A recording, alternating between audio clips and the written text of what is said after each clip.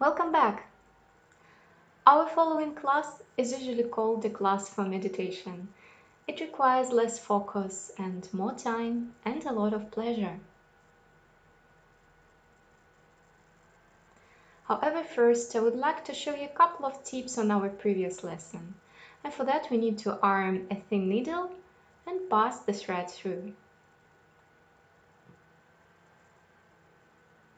Remember that in the previous class we devoted it to the Indian technique of embroidery, where we place two beads followed by a sequin.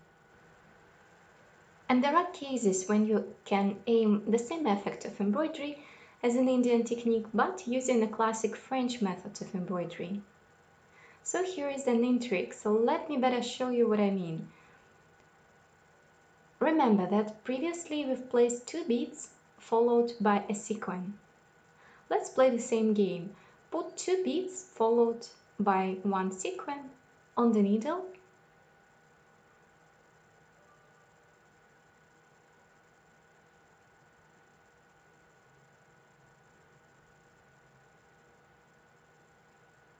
And watch what I do next.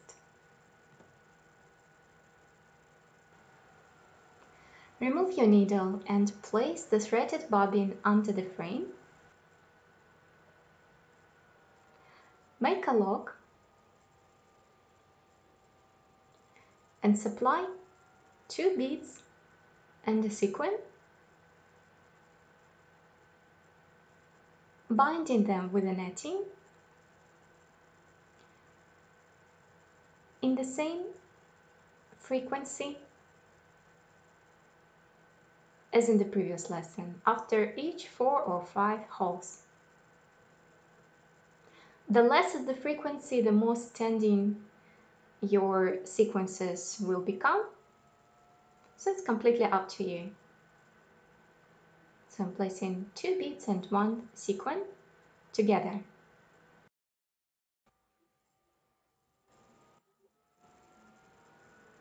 Thus now you are aware of some secrets that may help you in any future. There we go. And now let us begin the promised meditation lesson. Hereby I have a variety of accessories that I'm randomly placing on the thin needle. And now let me show you the principles of winding or coil techniques. Before we were making straight and boring stitches, but now I want you to practice your hand by sewing spirals or serpentines.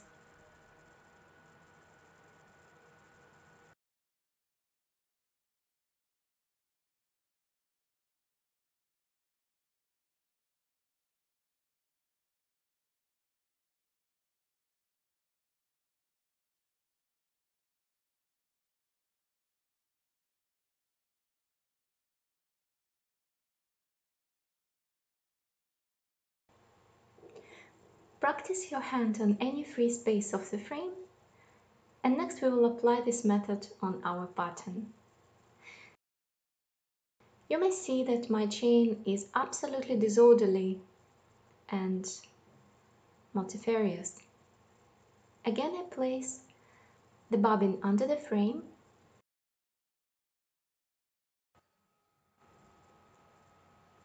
and start beading between the ellipse and the rhombus.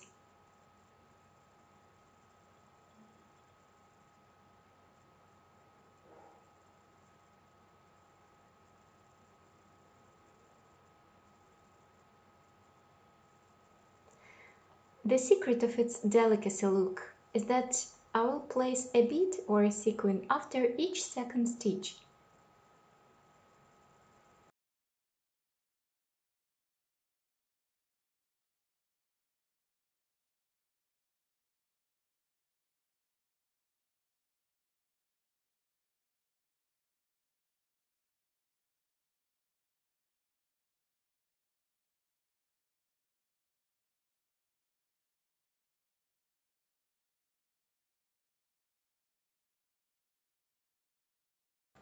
Important to slightly touch the borders but never cross them.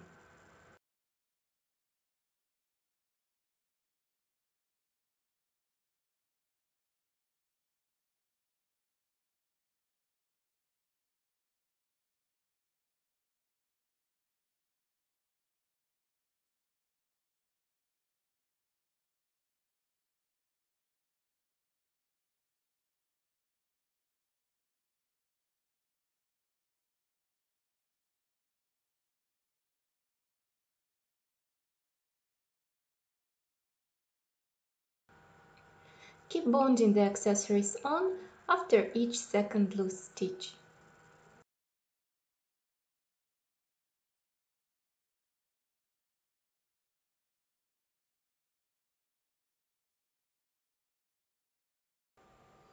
Once in a while you may face the situation when your thread or accessories on that thread has finished, and there is another tip how to avoid making additional locks. So I cut the thread and repeat the process of setting beads and sequences on the needle once more. Then I take both edges and just simply link them together.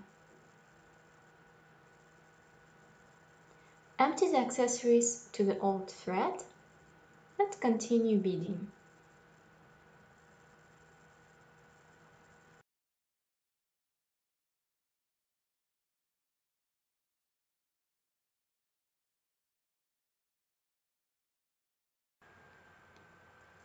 At the point you met the loose edges, simply pass them over and secure it later.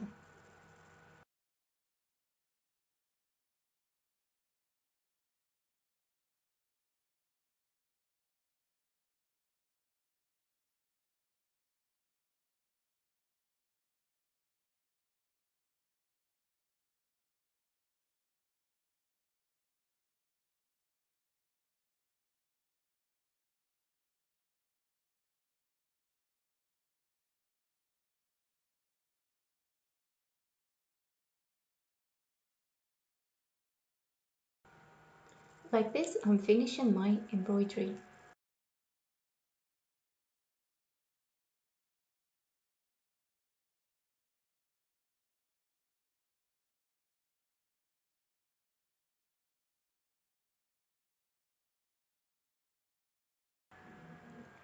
Like this, the embroidery is completed, and I sincerely hope that you enjoyed your work. Photograph it and send it to me along with the comments or questions if you have.